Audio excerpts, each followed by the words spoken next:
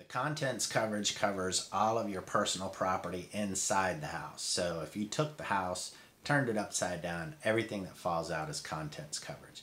So your furniture, your appliances, your electronics, your pots and pans, your clothes, your linens, all those things are going to fall under your contents coverage.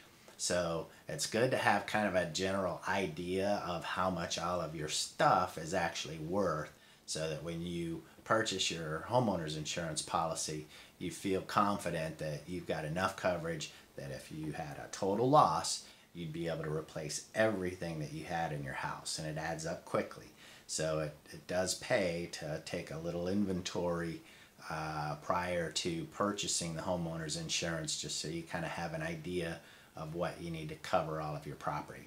Also, another good idea is to take a video of all of your personal property. You can just use your cell phone, take a little video, and what we do is, clients will send us photos or videos, and we can actually attach them to their file so that for future reference we can provide that information to the insurance carriers in the event of a claim. But it's good to have that information on file for reference in the event that you have a claim.